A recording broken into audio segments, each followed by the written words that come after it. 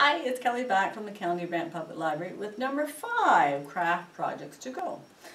This is a string art, and it will be for Christmas, or you can winter, whatever you want to call it. So we're going to do a string art tree. Trees are generally a nice object to do. Adding the stars just makes it a little bit more Christmassy, so you don't have to add the stars. It's entirely up to you, and you don't even have to add the stencil. So I just thought it was nice. So you're going to stencil first. You're going to get a blackboard. It's going to come black already painted for you. And you're going to get a pattern with the placement of the nails. Okay? So I would do my stencil first. And again, if you've never done stencils, you start with a nice dry brush. Don't do a lot of paint on it. I'm just going to do it on a piece of paper for the moment, just because then it will speed up the process.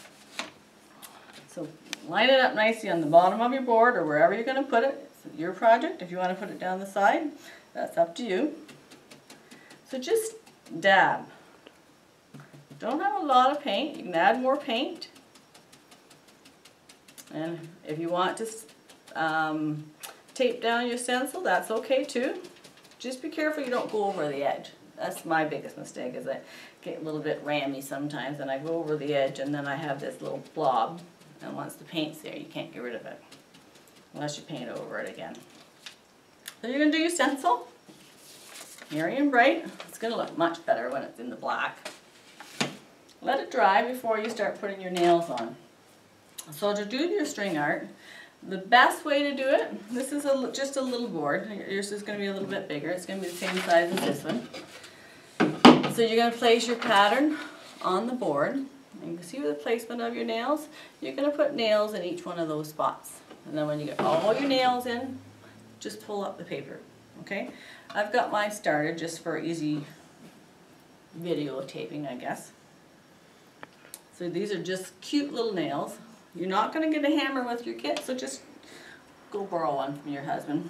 Or if you're like me, you've got several little ones in my workshop. Okay, the big trick is try to get the nails straight, not hammer your fingers, and all the same height. Try to get them all the same height. Sometimes you even just go back and kind of feel them with your fingers. You're going to do that for all your nails and the placement of that, and then pull up your paper and you're good to go for that. Okay? Try to keep them straight.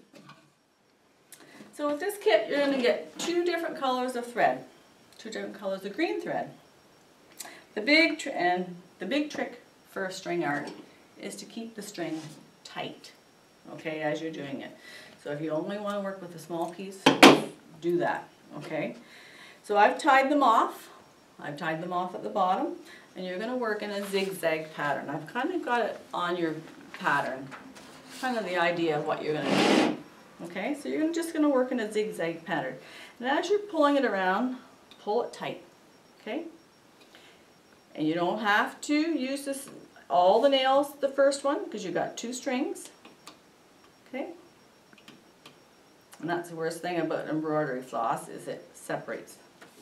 So as you can see, I'm starting to do it in a zigzag pattern. Sorry, I got it upside down. So you're going to do the dark green or the light green, whatever you choose, first, and then switch to the other one. Make sure you use all your nails when you're done. And to finish it, you're just going to strictly tie it off on one of the strings, on one of the nails, sorry. Just so tie it off tight. So the biggest thing is holding your string tight. Go back and forth. If you want to zigzag back and forth and then do random ones, feel free to do that as well.